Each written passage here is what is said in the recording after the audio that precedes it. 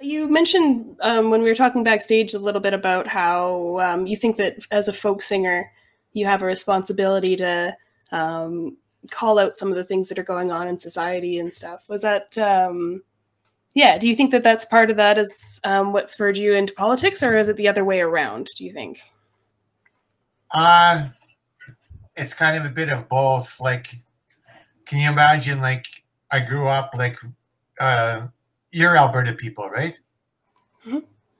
My Well, dad I mean, is, Nicole's technically from Saskatchewan, but we try not oh, to that's remind her cool. of it too much. Actually, Saskatchewan is it's the home of the real socialists in Canada. But anyway, my dad was Peter Lougheed's finance chairman. He was the guy that phoned up all the CEOs of the oil companies and said, "Oh, this Arthur Gregg here. How you doing? Yeah, well, there's an election coming up. You're going to be voting for Peter, of course, aren't you? You're going to be supporting him too, So you should send the check to the party office. Blah blah.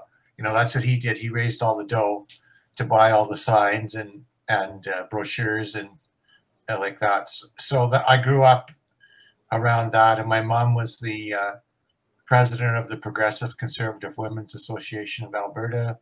So I grew up seeing all that stuff. So that kind of got me a basic kind of clue into what was going on with politics. But then my passion was to play electric guitar, and so I was doing that. I was growing up and learning how to play the guitar at the same time the Vietnam War was on, and my musical heroes were like in the peace movement, Mhm. and I could see how, or at least it appeared to me, that pop music really did help change minds of people and end that war in Vietnam. And I thought to myself, wow, this is what I want to do with my music.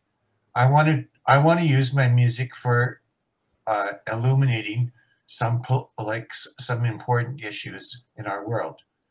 And like, so I always respected like uh, those musicians and artists that tried to do that and talk about what's going on in our world and about peace and love. It's like I'm a hippie, peace and love, right? Okay, still believe in it. Sorry, like Don't apologize. I think those are wonderful things to advocate for and be actively trying to promote. I think that's great.